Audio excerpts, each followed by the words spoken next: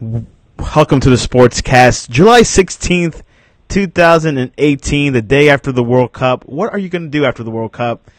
It's a big thing, but soccer still continues. There's a lot of qualifiers, a lot of things going on throughout the summer. Obviously, August is where the big leagues start.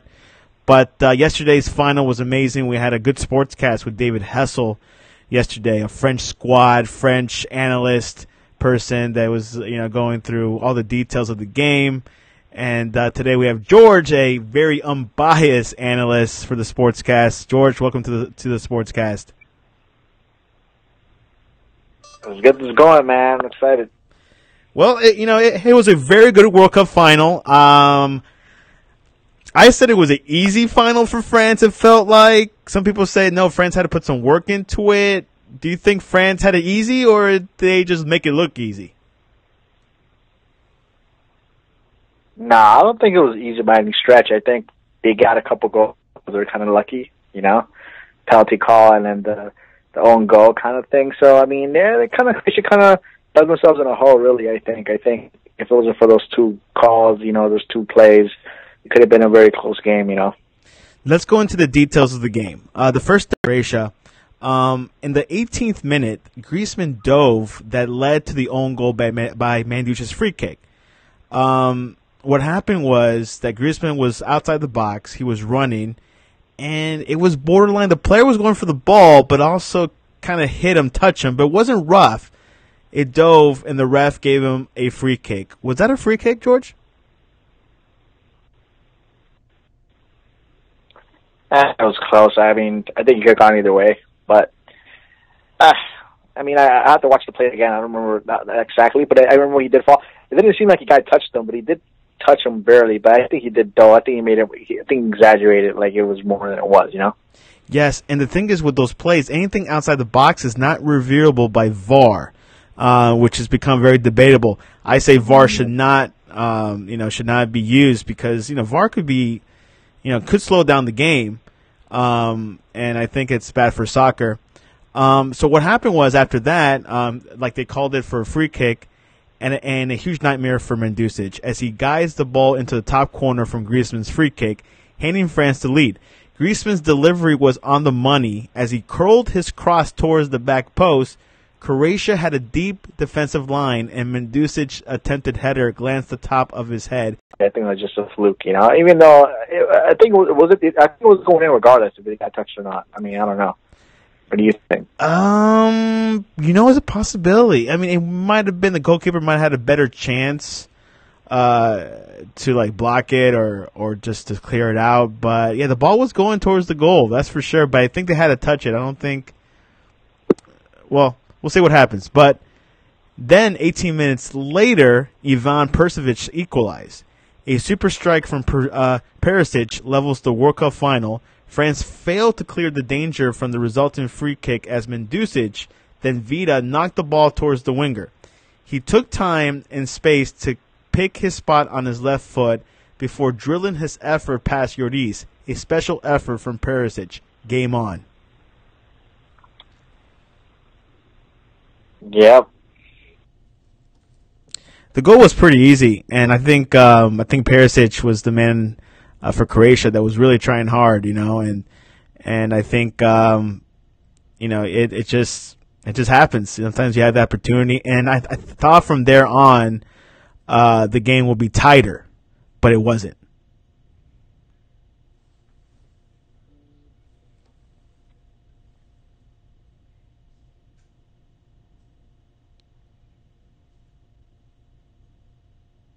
George is still there?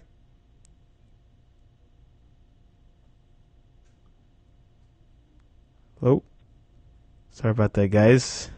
Hello? Can you hear me, George? Yeah. Oh, I hear you. Okay. I think I lost you. Okay. So Perisic tied the game 1-1. Do you thought, or did you think at the moment that this was a game on?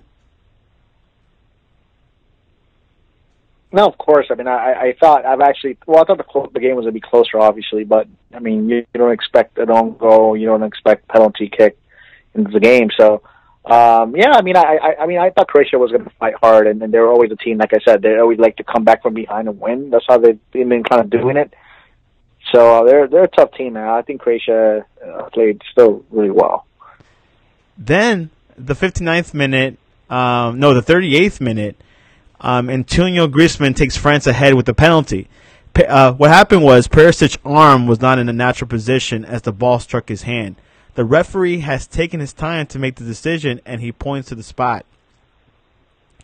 The referee had to go to VAR and to make sure if it was a handball or not. Do you think? Did you thought that it was a handball? I mean, obviously it did touch his hand, but it wasn't intentional. It ricocheted off the French player, and it's one of those things where he actually went he didn't think it was a penalty off the bat, and then he went to check. He went back and he went back to check again. Like he was walking away and he went back to check it again. It's kind of like a thing where he got doubt. I think the referee had like a doubt afterwards. I think people at the top told him about it, and then he kind of reversed the call and said it was a penalty. But I really think it wasn't. I think it was a close one, but it's very different. I think it's very clear to know that it wasn't intentional because he was in the air and he came back down, and like his hands, he didn't really extend his hands. His hands were really where he's going to be when he jumps. So when he's coming down like that, he gets such. I don't see how, especially if it touches a French player and then it touches your hand. It's different than if a guy's shooting goal and then you're the only one there and then you just stick out your arm and you touch it. Like that's a clear penalty. Like Sanchez in Colombia game against Japan. That's a clear penalty there, and in this one, it was not clear, and it shouldn't be making those calls like that in such an important game, Griezmann converts 2-1. The forward holds his nerve from the 12 yards as he slots his effort into the bottom corner with ease, sending Sapicic the wrong way. Griezmann had a while to compose himself, and he had to no issue finding the net, allowing his side to regain the lead. Then in the 59th minute, this is where France, yes, they went 2-1, but this was the huge decider in the second half. Pogba had a World Cup moment as he hands France a 2-goal cushion in the final. Mbappe's break down the right flank stretched the Croatian defense. A low ball into the box was worked back towards Pogba via a deflection. His effort was blocked by Vida, but it rebounded back towards the Manchester United midfielder. With his second drive on his left foot, he found the top corner. The French bench erupts. They're closing in now. Yeah, that was a lucky bounce too. It's just one of those things, and he hit it perfectly though. He hit it right in the corner where the goalie couldn't reach it. It was a great shot. I mean, it was kind of a lucky bounce for them too, though. Do you think that was the moment you thought they're going to win the World Cup? I mean, at that point, it was 3-1, right? Yeah. Yeah, 3-1, yeah. That's where you kind of felt like, all right, well, France is going to pull it away. Because, I mean, it's hard. You come back down 1 goal, but down 2 goals, to tie it, it was very hard. I mean, I still thought Croatia was going to score at least 1 more for sure. I thought it was going to be at least 2 more goals. That's what I thought. After that, I was like, it was going to be like 2 more goals, probably. Then 6 minutes later, Pogba has a World Cup moment as he hands France a 2-goal cushion in the final. But then Mbappe breaks down the right flank, stretched the Croatian defense. A low ball into the box was worked towards back. Wait, this is from the repeat.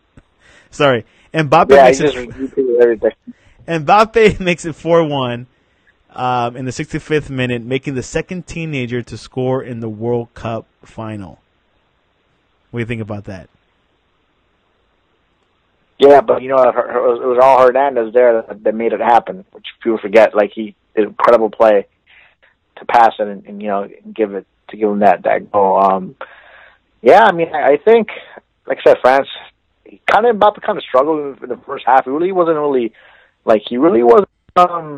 involved as much, And then second half kind of opened up. I think that's obviously Croatia had to kind of play more aggressive. So the game opened up after that, But yeah, Mbappe has a great future ahead of him, and There's just too much firepower in the end. Croatia, they did everything they could, but they just didn't have enough left in the tank, Which I got my notes together. What happened was Mbappe, surely knows how to put the game out of Croatia's reach. He takes Hernandez offload from the left flank, and he controls it in the middle of the park. From 25 yards, he lets it fly with a low strike that Vida fails to block and moves past Sebasic before the keeper can get down. France are on their way to lifting the World Cup. Do you think Croatia was tired, after those, two previous matches? Do you think, the whole tiredness really catch up to them?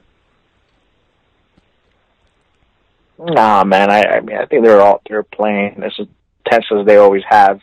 I think what really on coach was saying was that penalty call really kind of deflated the team a little bit. I think their morals are kind of down, but they were still fighting and battling, hard, and they have some good opportunities to even score. They don't get that lucky goal and make the error. We'll talk about that now, I guess, and then yes. I think I had a good shot, man. And then in the 69th minute, what is Lloris doing? Manducic scores 4-2. The crazy theme of the game continues as Lloris attempts to play out from the back on his own goal line. He takes too long to pass the ball to Umtiti and allows Manducic to make the closing interception, steering the ball into the net. Lloris has given Croatia hope here. He'll be hopeful that does not cost his side. Yeah, that was actually like a break for Croatia because I was like, wow. I was like, well, they need a quick goal right now. Like, they got it. It was like, wow, this is not over yet. And once that happens, like, wait a minute, you can't sleep now because it's still within reach. You know what I mean? So there's plenty of time left, and that was a huge error. It just choked there for like that one split second. And as a goalkeeper, man, I never understood this when there's a guy coming after you, coming to you. Right near you, an attacker, like, just grab the ball with your hands, man. Just grab the ball and wait for him and then clear it out. Just don't even risk it passing it to the guy. Like, and the guy timed it perfectly. Manducic, right, he timed it so perfectly. Right when he was about to kick it to him, very late, he intercepted it perfectly. Like, it actually bounced off his leg and went right in. Like, it was like a perfect, like, he did a perfect play, you know what I mean? Yeah. It was definitely the error that I've seen some goalkeepers make. But that was it for Croatia. The game lasted till the 95th minute. It went extra 5 minutes of injury time, and France wins the World Cup, champions. And then they get handed the trophy while it's raining. But it all worked out. When it's raining, it doesn't care. You don't care. You still lift the World Cup. It doesn't matter. I don't care if it's thunder or tsunamis behind you. You're celebrating. The hurricane coming, you're just, hey, you worked all this hard to get it. Just for a little trophy. That's funny. That's a trophy. That's a nice trophy. I wonder where does the trophy go? Like, does that the team headquarters or something? Like, where does that trophy go? The trophy goes with the team, and then it goes to the federation, but it's very temporary. I think they bring it back after a few months or maybe after a month, and then it goes back to FIFA's trophy room because they want to, display it. Is that the same trophy they used throughout the whole thing? Correct. It's the same trophy that Germany had, the same trophy that Spain had, and Italy. It's the same trophy since the 1970s. I mean, they gotta get them back. Not just like the NBA Finals where you keep the trophy. No, you kind of recycle it. I don't know why I thought they actually kept it. No, they didn't keep it. I thought they actually kept it. Okay, no. I knew that. And it's interesting because I saw it on Instagram. Paul Pogba was showing the World Cup trophy in the locker room. I was like, man, please take care of that. Because the first trophy has been lost. No one knows what happened to the original World Cup trophy, Jules Rimet. And people think it's in Brazil somewhere. Are you serious? I'm dead serious. So yeah, someone stole it. You know how much money it's worth? Yeah, I know. Someone probably will sell it on eBay or on Craigslist, apparently, soon. I'm pretty sure that they're going to do that. Not on public. They're going to get caught. They're going to do that in download, but the black market somewhere. Yeah, and there's a movie That's somewhere. We know it's probably somewhere in Iraq or something. In the Middle East. It's probably in Iraq somewhere. Some guy has it. Some rich guy in Iraq or Saudi Arabia that has it. Just chilling. It's in Qatar. Qatar. Anyways, It was a good World Cup overall. I thought France was not the most entertaining team in the tournament, but they were like the well-deserved team. They played enough to win. What do you think? Like I said, they're a team who just were patient. They counterattacked when they had to. They had to score a lot of goals if they had to. They took advantage of teams' mistakes, and they took opportunity of the penalty kicks they had throughout the tournament. They made them. I don't think they missed one, if I remember correctly. But they had a great defense. I think that was really what kept them in every game. They had a great back four. I think they played phenomenal. The two young guys in each corner, the left and the right back, Hernandez and Pavard. I think they stepped up huge. Even though like I said, like what I kept saying is they're forward, which is funny because they did it without Benzema. Benzema was playing, would have been even more dangerous because Giroud or Giroud, how you pronounce it, he guy didn't do anything. Giroud, no goals. He started in 7 matches and no goals, which just happened back in '98. The same thing, like the French starting striker Gavard was the starter. And he scored 0 goals. So it's interesting how things are parallel back to the '98 French team. Yeah, like I said, they have so many great, they got good midfield, they got a great defensive team. They were just the best all-around, best balanced team. Were they always fun to watch? No, but what is fun? All these fun teams that are fly power. Where are they out? They're watching World Cup just like we were. They didn't make it, and that's the whole thing. Like Brazil and Belgium, these teams that were great, explosive offensively, they struggled in the back end, and they left themselves exposed. And really, France's philosophy really was just bend but don't break. They just make sure they didn't overextend themselves when they didn't have to, especially when they had a lead. They're not gonna, you know what I mean? So that's how you win, man. Defense wins championships. I know the saying it goes, but it goes for like any sport. If they have a really good defense, you can make up for not a good offense at times. You have a really, really good offense, and we're always going to go back and forth. And then, you know what I mean? Then the best defense wins anyway. So they played well, man. I think, like I said, EA Sports had it, right? They had it locked down. They're going to win. So I should put all my money on France. Yes. Follow EA Sports. And I will not pick France to win the next World Cup because the world champions never repeat consecutively. Well, has there been one? I think Brazil's done that, right? Yeah, once? Brazil's been the only team that's won it back-to-back, back in 1958 and 1962. So I would not pick a world champion to win the next World Cup. For the past three World Cups, the world champion has been eliminated in the group stage. So. But I don't really think that would be the case for France. I think they'll still make a run for it, just because they still have a lot of youth in that team. Like a guy Mbappe, they have all these young guys: Hernandez, Pavard, Pogba. All these guys are they're 20 still, man. They're all young. Especially, and Mbappe is 19, so they have a lot of talent there, right?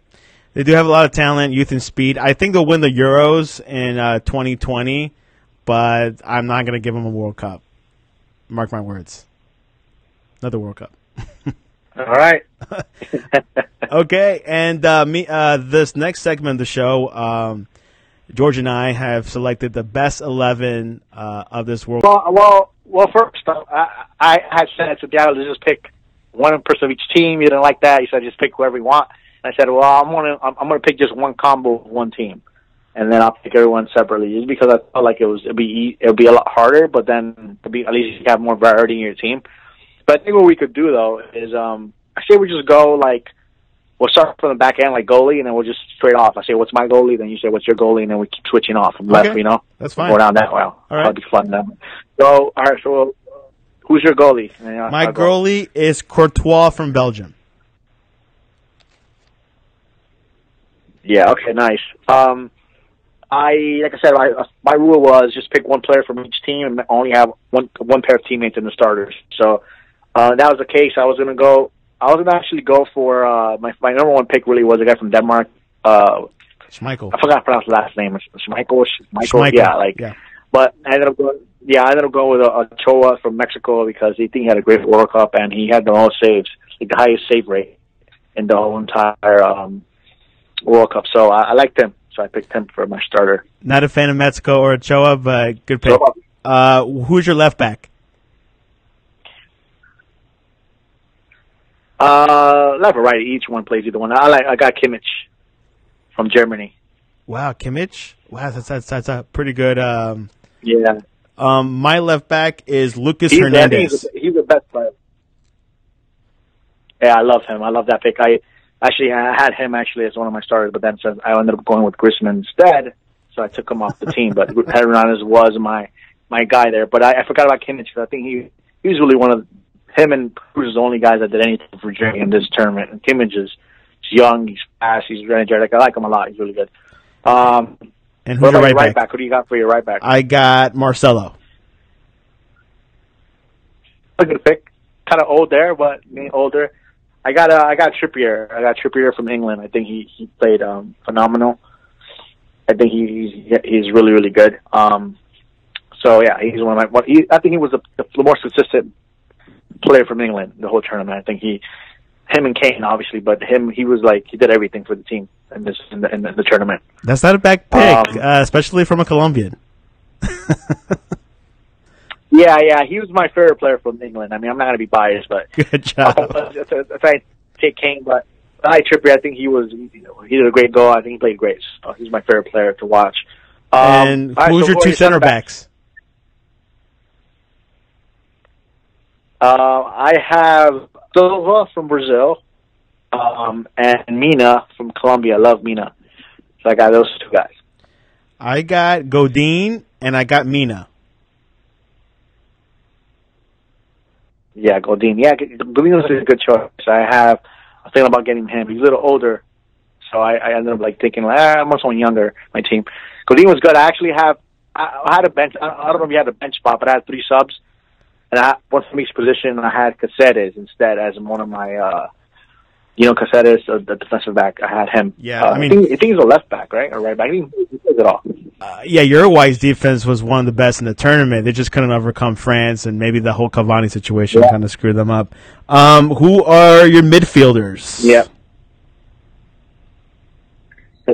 Well, I went with 4-4-2. I don't know. Did you go with the same? I had the 4-4-2, but the top, I had Ronaldo as a false number 9 right behind Kane. So, I just said my forwards. Oh, okay. So yeah. Well, that was for me. That was the most hard decisions to make because there's so many great midfielders in the tournament. I actually almost forgot about Messi. It's funny. I was didn't even pick him. I would not care because he didn't have a good tournament. I don't know if he didn't have a good tournament. He had assists. And he had 2 or 3 assists in the tournament. This team around him sucked, man. He's still a dominant player. He still impacted the game regardless. But I ended up going with in the right and left. I guess flanks. I got Modric and Eriksen. I really love Eriksen from Denmark. I think he was really the only thing that kept Denmark alive, and he's young, still in his prime. He's going to have a great career ahead of him. He's either I squeezed in Eriksen there. I really liked him. The other guy that I liked instead of him that I had thinking about to replace him with, I was back and forth. He's in my bench kind of. Is Isco from France. I think he was not from France, from Spain. I think he was their best player in all. Don't do that to a French He did everything for that team, and they couldn't do anything. But yeah, Isco was great. So I got Eriksen, and then in the end, I didn't have my 2 midfielders that would run the team would be Messi and Griezmann. Griezmann was one of those guys where I was I wasn't sure to go him or Hernandez in my team. I was only going to pick one guy from France. I think those are 2 of the more consistent players, so I ended up going with Griezmann instead. Okay, here's my midfield. The 2 central midfields I have is Modric and Kante. And then a left with Kante in the middle. Yeah, Kante in the middle. Modric is a defensive / playmaker, hustler. Likes to go, back and forth in the field. So it's a pretty solid team so far. And who are your strikers? I named mine already. So you had who? I had Ronaldo and Kane. Kane up top, and then Ronaldo right behind him. I went with a little hybrid, actually. I wanted the hybrid because these guys, they could play attacking midfielders, flanks, or they could play forwards. So I wanted a little different style. Ronaldo was one of my choices, but I had him because I like him, but I don't like him. I have him, I guess, but I had him on my bench. My two guys really was Neymar and Hazard. I think they both played. They're short, fat guys. Not strikers in the middle. The only really striker that I like that played well is Kane, right? I mean, everyone else kind of struggled. Cavani was good. I thought about getting Cavani in there, actually. But you like a pure I striker. Hazard and Neymar.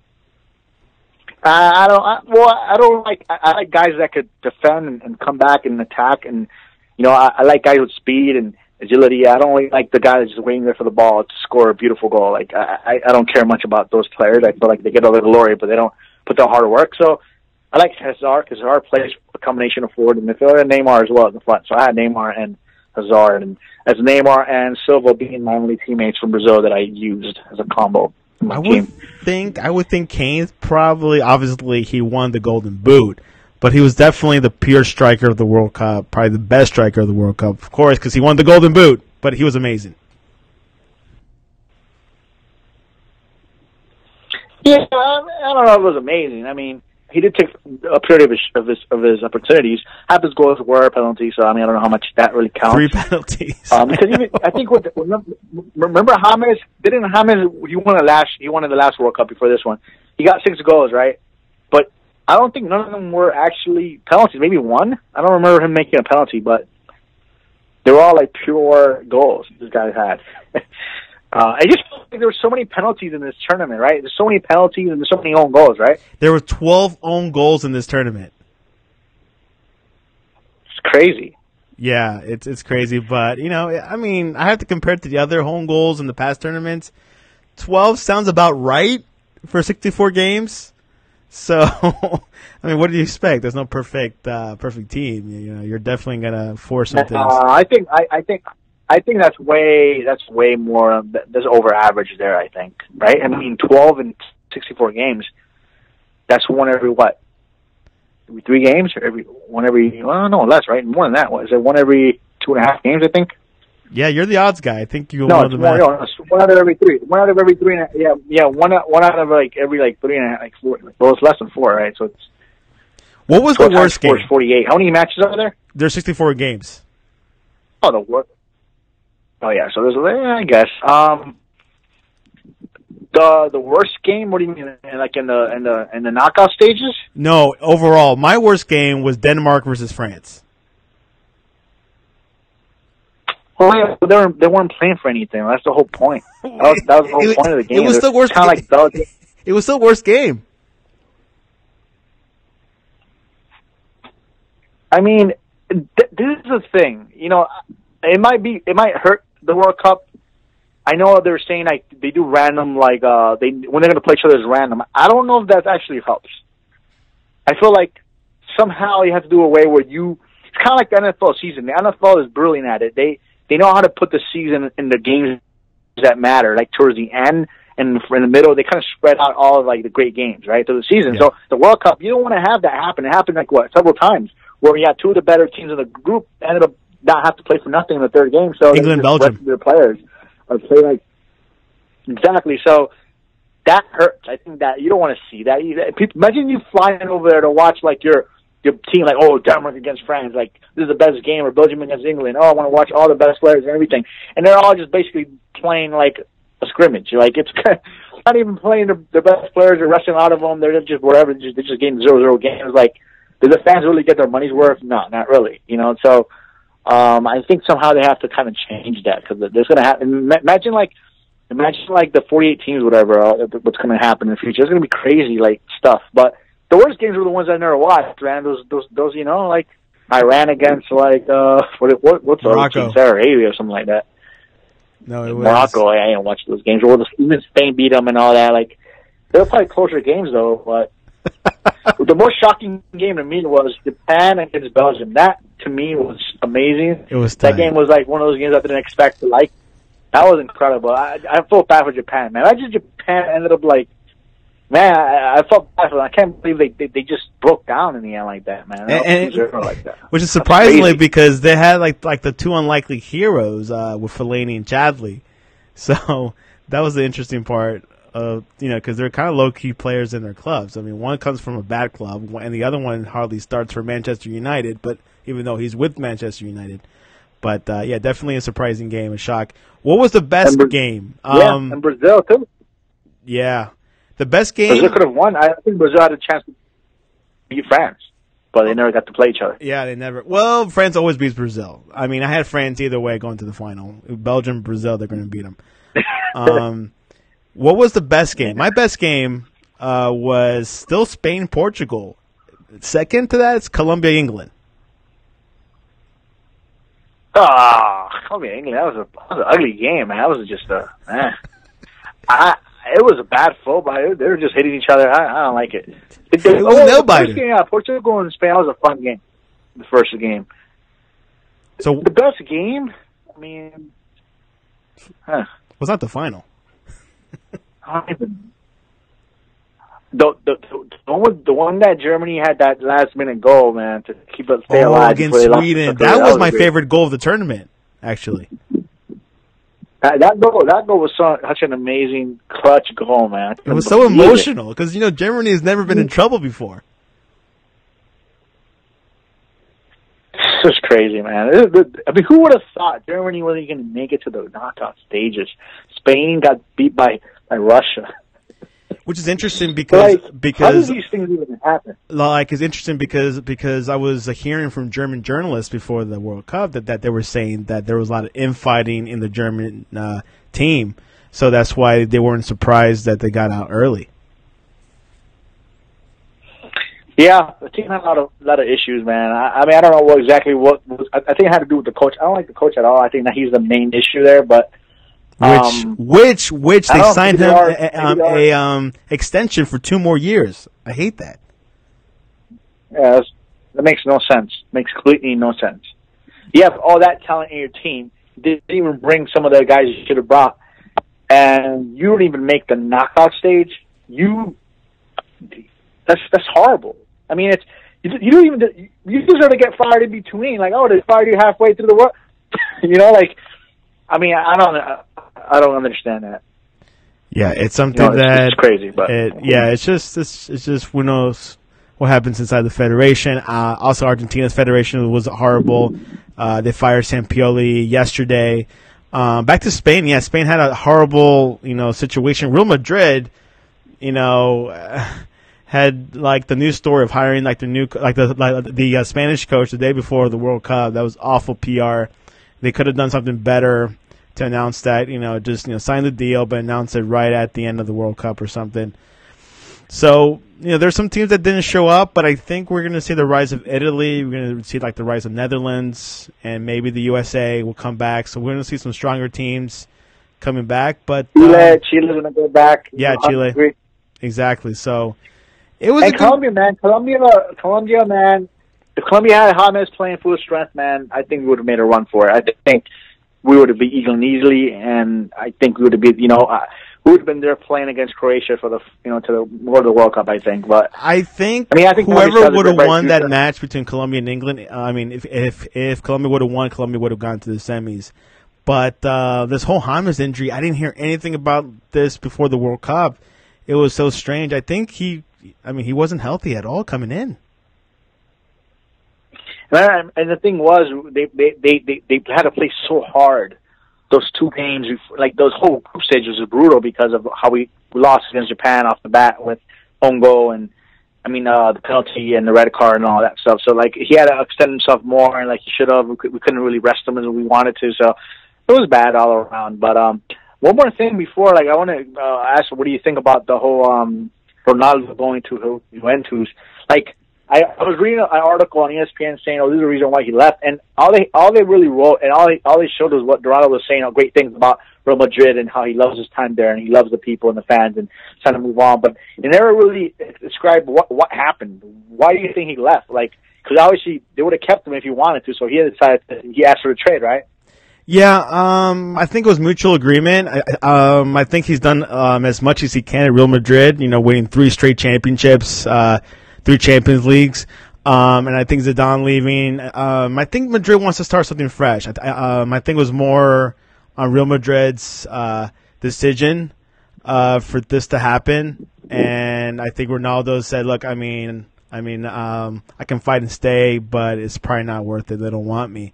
Madrid is a championship team, and they want to move forward. They want to look on, and I think Madrid. Ronaldo signing to Juventus. It was an okay move. I wasn't really surprised. Wasn't really in awe or enamored over it. That's the best team in Italy, right? It is the best team in Italy. Team in Italy, right? I would have liked for him to go to Manchester United, maybe. I could have seen him, really fit in well. He started his career. He was there early on in his career there. But Juventus has the money. They got the capital. They do. It's a huge fashion area, so he'll, get along with that. Him going there, I really think they'll be Champions League contenders for sure. I think they'll go to the semis or maybe to the final. Let me ask you, does a player have a say in where they want to go? How does that work? I don't know how that works like soccer. I'm not really that depth into how does it work? Like the contract, is it all guaranteed money? How does that all work? Well, in Europe, is very the player controls his own destiny, pretty much. He could have 2 more years on his contract, and if he wants to go, the team the team that he wants to go to could buy his contract up, pay the club. The club's fine, and then he goes on to his new club. So the player pretty much controls his destiny. Compared to the NBA or NFL, there's a lot of legalities, and you can't do that as easily. Yeah. So is all the money guaranteed that they get? Oh, yeah, guaranteed, but obviously you got to minus the taxes. I think it's 25% taxes, so which is highly taxed in Europe, by the way. I think he all right. Well, he actually signed a 4-year contract, and his 4th year is an option. That means he can move out. But pretty much over there in Europe, you could leave whenever you want. As long who do you think who's going to replace Ronaldo and Real Madrid? Right now, they're saying Eden Hazard from Chelsea and from Belgium, and maybe Mbappe and Neymar. They want to bring those 3 in. Hazard is the easy get. Mbappe and Neymar is going to be the hardest. PSG controls them. And if Madrid wants them, there has to be a lot of money involved, and money can only go so far. Yeah, I want to see Mina. Mina's in Barcelona still, right? Yes, and I heard Mina might go to Everton in England. Oh man, I want him to start, man. He's gonna become, I think, one of the better center backs, because of his height, man. He's goal scoring. I heard from the Barcelona people, they were saying that the likelihood for him to start is not good. Piqué and Umtiti's pretty much solidify the center back position. I would suggest Mina to leave, and I think that's probably what's going to happen. Everton is a mid-table club in England. They're okay. They're on the rise, but, I would think he should go better, like a Chelsea or maybe to Arsenal. But he definitely has a lot of future. Yeah, he's too good to be. He's still going to be playing on the bench. He's too good. He's still really young. He's 22, too, and I think he deserves to be, play 90 minutes at his club. So, but he should be moving out. His value went up, and guess what? A lot of Croatians. Yeah, they're going to pay him up. They're going to give him a big contract. Oh yeah, a lot of Croatians have been a whole lot of interest from Croatians to go to clubs in England. So you're going to see a lot of Subasic and all these other players from the team heading to bigger clubs. Yeah, because the World Cup is kind of one of those things where everyone's watching, the world is watching, and which guys are going to rise up, which guys are going to, their stock is going to drop, which guys are the ones that you want to get, for cheap, or get guys in better clubs, and replace other players that leave. So the World Cup is kind of one of those things where everyone gets to see who you are, and you show up in those big moments for your country. They're gonna, their stock rises up. A lot of those players play for a contract too. Some of them are going in between clubs, or they're in the back club. So a lot of them, push their performance pretty high, in order to get eyes on a bigger club. And to be honest, everyone's watching, not just the scouts. Scouts could take a vacation; they're fine. The coaches, all like the whole team president, everyone's watching the World Cup. So you're going to see a lot of players like James got offered to Real Madrid, which I think was a bad idea. He was benched most of the time. But a lot of these stars are birthed, and we'll see what happens. I think we're going to see a lot more Croatians. I'm telling you, a lot of Croatians play on these small clubs in Eastern Europe. You're going to see them a lot in these bigger clubs, and we'll see. It's going to be a good season. Typically, the season after the World Cup, the players are a little bit tired, so it should be an interesting year. And I can say that. I can say this for sure. I don't think Real Madrid's going to win the Champions League next year. So. I don't really watch much clubs, to tell you the truth. I only watch some of the cup games once in a while, playoffs, but I love international soccer. That's my favorite. I just love to see each country bring out guys that you never heard of, young guys, for the country. That's my favorite style of soccer. I just feel like if they play harder, and there's more upsets to go, and the big names fall. They have because I feel like a great player. Like for example, Messi or Ronaldo. These guys could play. It's so easy to play in these clubs where you have everyone around you is ridiculously good. It's stacked. Like Modric. That's not like now. Put Messi in Argentina and then see what happens. Or put Ronaldo in a worse team in your own country. That's when you really see these guys' leadership, these guys' tenacity, these guys' will to win. Their mental stamina, their mental strength, all these things that. You see in greatness, that's where it really shows up, and that's why I like these guys, teams like Japan and Russia. These guys that have no names, a lot of these guys they play so hard, and I admire that more than these stars that have all these guys around them that you don't even have to do much of anything to make a goal. So easy, it's right there. You know what I've noticed that people only watch only watch soccer every 4 years, but I keep telling them, guys, there's good soccer throughout the years. Throughout the season, regular season from August to May. Watch the Premiership. I think that's the best league in Europe right now. It's the highest paid. Watch La Liga. Watch Champions League. Champions League, there's a few playoff games in the springtime. Watch that. Don't stop. And like you were saying, a lot of these players play in big clubs like Modric. Modric, I would see him every season with Real Madrid. He's a great player, but obviously he's surrounded with good players. And when he's on with Croatia, he has to play a little bit harder because the team around him is a little bit weaker compared to Real Madrid. So most country teams, they're not as good as the club teams, to be honest. Maybe Brazil, but it really depends who you ask. Or Belgium. There's a few teams that are pretty stacked. But when it comes to these players that go back to their countries, like Ronaldo, they got to work harder, in order to win. So, I really tell everyone, watch the Champions League, watch the Premiership. It's on NBC. Here in America, we got so much access to almost all the leagues in Europe, like the top leagues in Europe, that in Europe they can't see. For example, if you're in Italy, it's hard to see a game from England or Spain. We have it all here in America. And it's really easy to get. You get, your cable, get beIN Sport, NBC. Yeah, I have to pack. We can watch that. But the funny part about that whole thing is that, here is where soccer is not growing as a faster rate than anywhere else in the world. And MLS is pretty much a joke compared to that's the thing with soccer. There's so much leagues, and MLS is swallowed in. Now MLS has improved. We've brought in, some good players. But other than that, well, they're all old, though. All the old guys come here, when they're mid-30s, late 30s, they come here, big names, like Beckham. All these guys are deep end. They're just old. They're there to get a paycheck and, sponsorship deals. That's it. Yeah, that's the whole situation. But they're bringing, the guy from Montreal FC. He's an Italian. And, he came when he was 27. And he, hold on, let me find his name. And Italy would select him a few times. Obviously, people are hesitant. Sebastian Giovinco, he was he's an Italian, came at 27. You see some Mexican players coming over in their prime. I think once MLS signs players in their prime, now you'll see the league more serious. Atlanta brought in some Argentinians that this coach, Tite Martinez, came.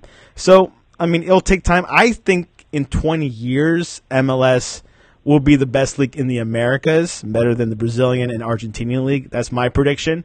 It'll take some time, and we'll see what happens. But in America, I think we surpassed – soccer is more popular than the NHL. So we're making some progress. You think? I mean, I don't know, man. I don't know about that because, man, people up north, they love their hockey. It's, I mean, You know? according to ratings and stats, is either tied or MLS is ahead. Wow, didn't know that. Yeah, so we're catching on, but it's still a long way to go. You know, there's NFL is still the best league in North America, and then you got baseball. Well, then you got NBA, then baseball. Look, So, you know, there's a lot of work to be done. I don't know how baseball has so much money. Not a lot of you, man. I don't know how baseball gets so much money. I don't understand it. So many games in the season. It's too many games. But you know what? There's another story for another day. It's getting kind of long now, so. Well, George, I think how can people reach you? Eternal41288@gmail.com. Hit up a comment on YouTube. Find out which team you like more. Mine or Santiago's. You know, mine are better. And you can reach me at AskLeon. It's been a pleasure, George. Thanks for joining on to the Sportscast World Cup edition. You were part of the analyst, you and David Hessel and Kevin Lara, and it was great to have a blast. We'll be seeing more of you during the NFL season. But thank you very much for coming on. For sure, man.